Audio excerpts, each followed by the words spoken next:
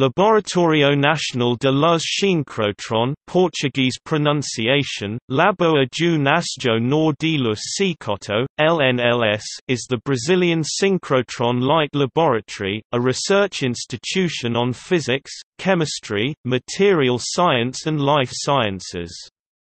It is located in the city of Campinas, subdistrict of Barão Geraldo, state of São Paulo, Brazil.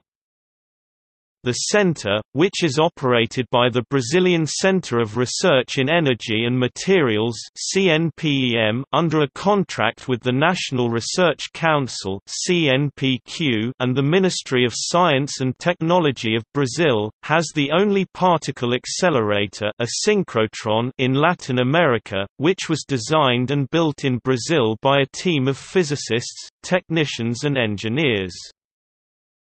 Currently, the Brazilian synchrotron has 15 different beamlines in operation for its user community, covering energies ranging from a few electronvolts to tens of kiloelectronvolts.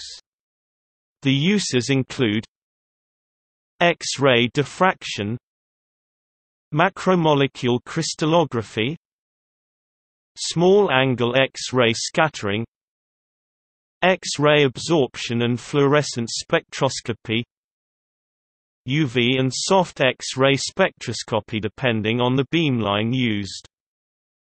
In current production is the Sirius project, a plan for a 3GeV synchrotron light source. The groundbreaking ceremony took place in May 2013. The plan includes an initial 13 beamlines, with a final goal of 40, ranging from 10 electron volts to 100 keV. It is being built next to the current CNPEM campus. Much of the work for the initial plan is proposed to be completed by the end of 2016.